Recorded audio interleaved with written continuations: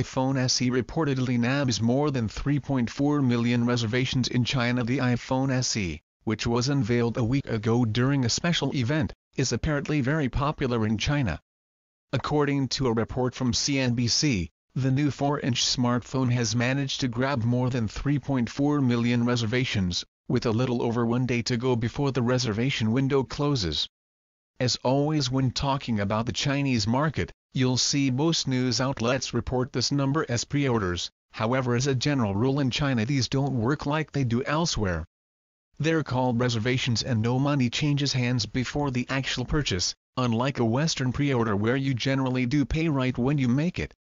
This means that many people can reserve a new device, but that doesn't guarantee that all of them will actually buy a unit in the end.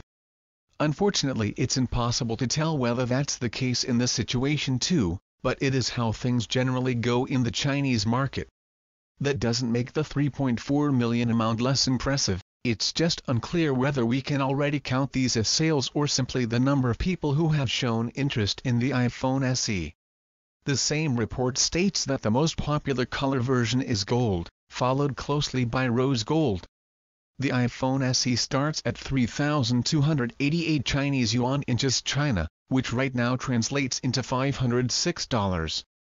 Not anywhere near the $399 starting price in the US, but not as high as the prices in Europe have turned out to be either.